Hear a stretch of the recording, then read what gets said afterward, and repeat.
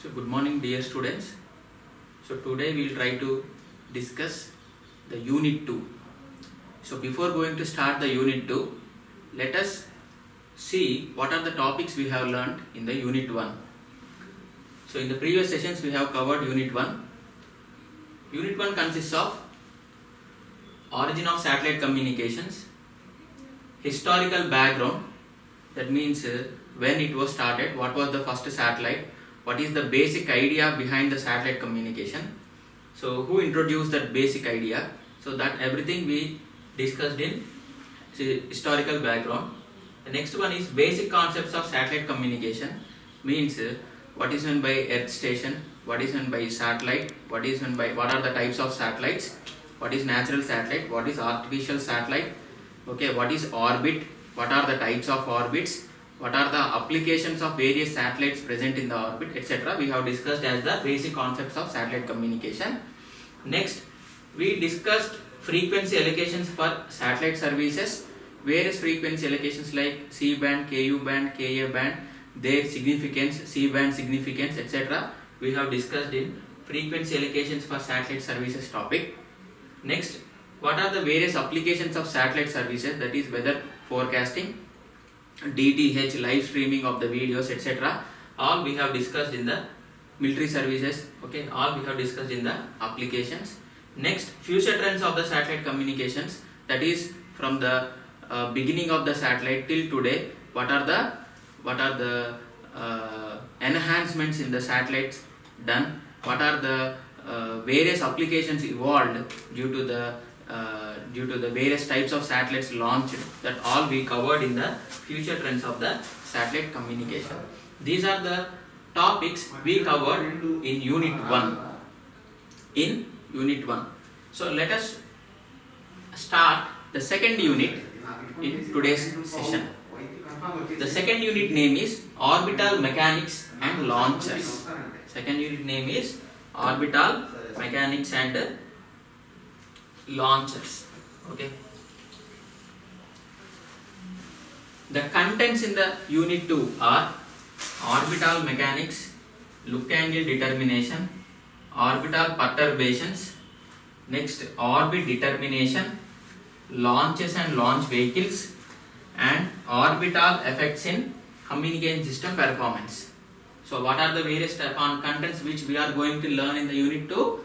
Orbital mechanics, look angle determination, orbital perturbations, orbit determination, launches and launch vehicle, orbital effects in communication system performance. These are the various topics we are going to learn in the unit 2.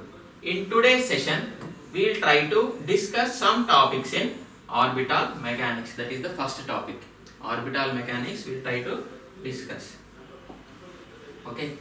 So we know that when a satellite is placed in the space means above the atmospheric drag, okay, from the surface of the earth, which is called as a space, okay, we are placing the satellite in that region in an orbit. Okay, so the satellite achieves stability in that space orbit, okay, due to two forces acting on it. One is due to centrifugal force and another one is centrifugal force, another one is centripetal force. Okay, a satellite is stable in its orbit when two forces are acting on it in opposite direction. Okay, so what are those two forces? One is centrifugal force, another one is centripetal force. You can see the diagram here. For example, this is the satellite, this is the earth, okay, and this is the satellite which is placed in one orbit. For example, R is the distance from the center of the earth to the satellite. R is the distance from the center of the earth to the satellite. So on the satellite, which is revolving around the earth with a velocity v, okay, two forces will be acting on the satellite. One is centrifugal force, another one is centripetal force. Centrifugal force is due to the kinetic energy or the velocity which tries to pull the satellite into higher orbits. What is centrifugal force? Centrifugal force is due to the kinetic energy or motion of the satellite which pulls the satellite into higher orbits. Okay, like this, indicated in upward direction, arrow. Centripetal force is the force acting on the satellite, okay, which pulls the satellite towards the earth. Okay, this centripetal force is due to the gravitational force of the earth. And this centripetal force and the centrifugal force are equal and are acting in opposite directions on the satellite, and makes the satellite, these forces makes the satellite to be stable in the in its orbit. Okay.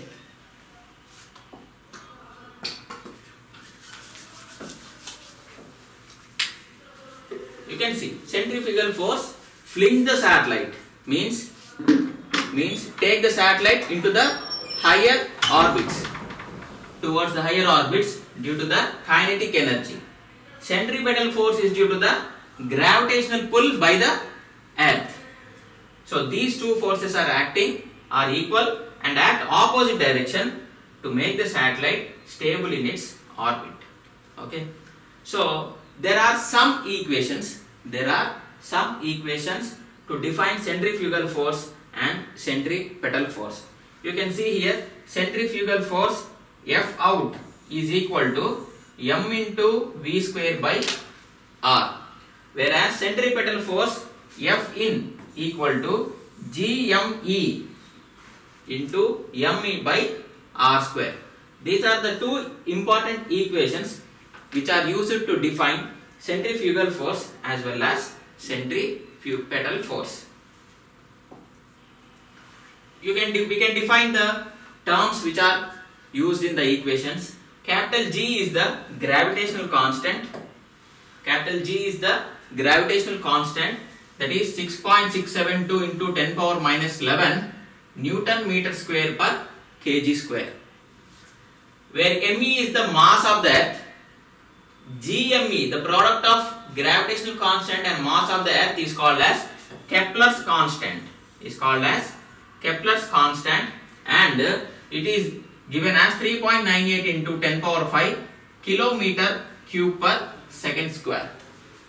So GME is the Kepler constant, and small m is the mass of the satellite, small v is the velocity of the satellite, and small r, what is small r?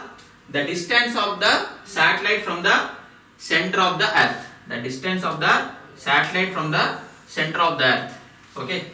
So these are the terms we used in defining the two forces, that is centrifugal and centripetal forces, which are equal and acting opposite on the satellite to make it stable and revolve around the earth. Using those terms, we can still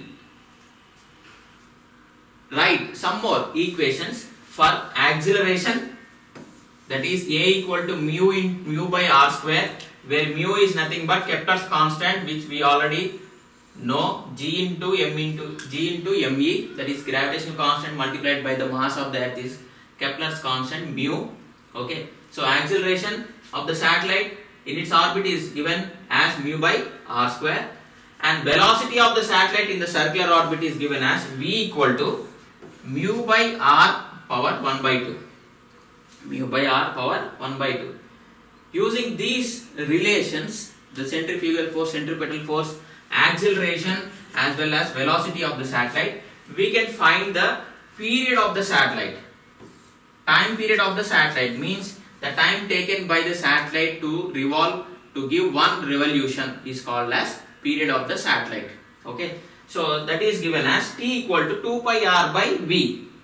Okay, or you can say 2 pi r power 3 by 2 by mu power 1 by 2, using the when you substitute the mu by r power 1 by 2 in place of v here, you can get the final time period relation. So in order to observe the satellite, we need some parameters like velocity of the satellite. Means in order to find the location of the satellite, we need a few more parameters actually. So but the basic parameters required to locate the satellite in the space is velocity of the satellite as well as time period of the satellite. Okay. The next topic is Kepler's laws of planetary motion. So the scientist John Kepler developed three planetary laws. Okay. So by observing the motion of the planets which are present in the solar system, he introduced three planetary laws. Okay, laws of motion. The first one is the orbit of any smaller body which is revolving around a larger body is always an ellipse. Okay, if a smaller body is revolving around a larger body, then the path of the smaller body is an ellipse, or it follows an elliptical path. Okay, with the center of the mass of the larger body as one of the foci. The second one is the orbit of smaller body sweeps out equal areas in equal time intervals. The orbit of the smaller body sweeps out equal areas in equal time intervals. The third one is, that is the whatever the time period we have just introduced, we have just learned t equal to. So that is the time period given by actually Kepler as a third law. The square of the period of the revolution of the smaller body about the larger body equals a constant multiplied by the third power of the semi-major axis of the orbital ellipse. This is nothing but, the third law is nothing but the time period of the satellite what we discussed. Okay. So these are the few topics learned today. Let us recollect what we have learned. So we started the unit 2 today. Unit 2 name is Orbital Mechanics and Launchers. The contents of the unit 2 are orbital mechanics, look angle determination, orbital perturbations, orbit determination, launches and launch vehicles, orbital effects in communication system performance. Orbital mechanics is the first topic. So to achieve a stable orbit of a satellite, okay, when it is placed in the space, two forces which are equal should act on the satellite in opposite direction. Then only the satellite will be stable in its orbit. Those two forces are called as centrifugal and centripetal force. Centrifugal force pulls the satellite out of the orbit or into the higher orbits, whereas centripetal force is due to the gravitational pull by the earth.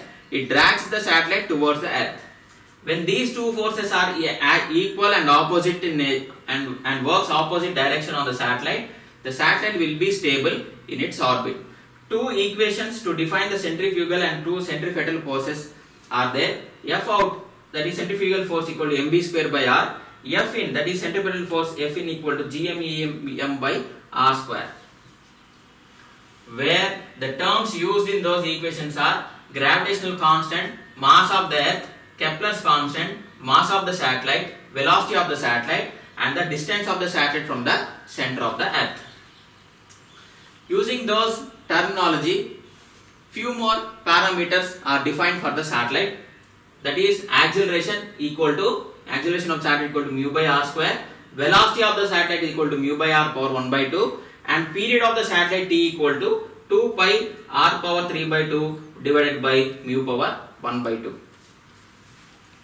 John Kepler is the scientist. John Kepler is the scientist who developed three laws of planetary motion by observing the behavior of the planets in the solar system. What are those three laws? One is orbit of any smaller body revolving around the larger body is always an ellipse. The second one is the orbit of smaller body sweeps out equal areas in equal time intervals. The third one is the square of the period of the revolution of the smaller body about the larger body equals a constant multiplied by the third power of the semi-major axis. That is nothing but whatever the whatever the time period of the satellite which we have defined, the third law. Okay, so these are the few basics. In the next session we'll try to move with an interesting topic, that is location of the satellite in the space, how to determine the location of the satellite in the space. Okay, thank you very much.